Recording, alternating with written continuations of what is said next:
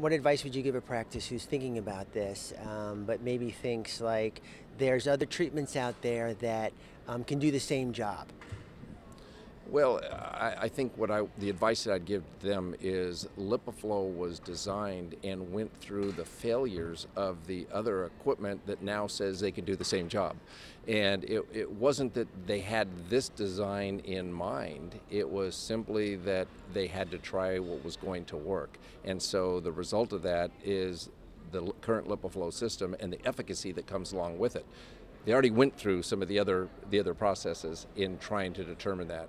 So that's the biggest advice I'd give is understand the science that goes behind this and understand the work that went in to develop something like this.